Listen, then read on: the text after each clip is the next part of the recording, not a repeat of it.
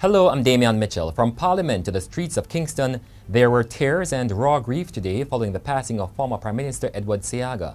Seaga, who turned 89 today, died on his birthday in a Miami hospital. And Prime Minister Andrew Holness says Seaga's body, accompanied by his widow Carla, will be flown home at the earliest possible date. He also said the former Prime Minister will be accorded a state funeral. Meanwhile, in Seaga's former Kingston Western constituency, residents were preparing to celebrate his 89th birthday today when news broke of his death, leaving them devastated. Well, I'm feeling sad, but you know, we have to just put the Lord in front and say, well then, his time is up. But him live on, him there with it. Yeah, legacy life, up and running same way. In other news, a policeman has been arrested for last night's murder of his 45-year-old wife, Janet Hardy Lawrence.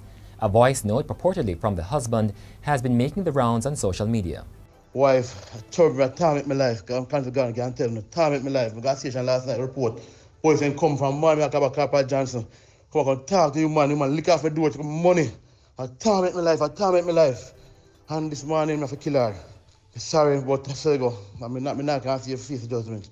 So I love you all, now. Seaga, one love.